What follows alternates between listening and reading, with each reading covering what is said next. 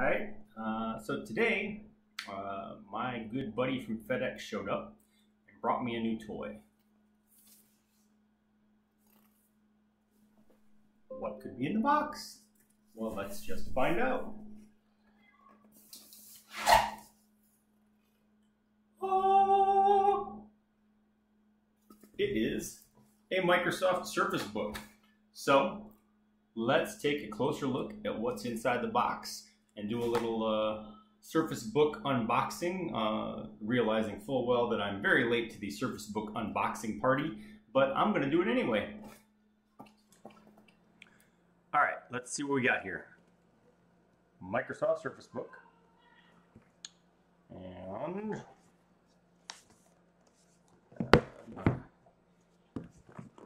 cut this label. Okay. Sure. Okay, there we go. So you open that puppy up. There's the Surface Book.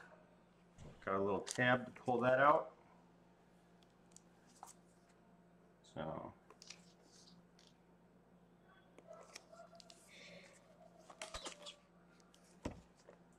I'll take that plastic wrap off of there in a minute. Let's just see what else we got here. Okay, so it's sort of basically your standard issue stuff. Nothing super surprising about the unboxing. You've got the power cord in this little box off on the side. You've got a pull tab to lift up what is the, basically whatever little bit of documentation comes with it.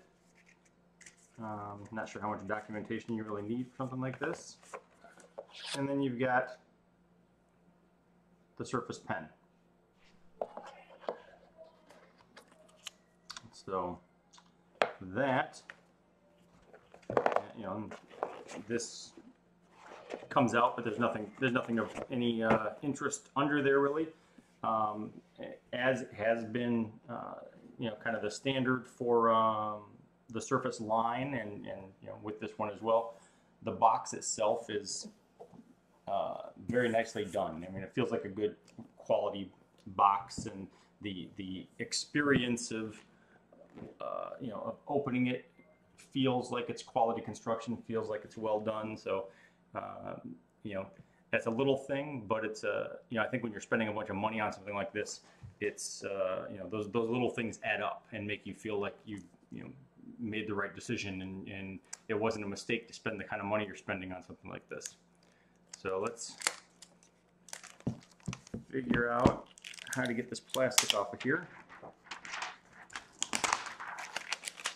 Now, some people might just rip that off.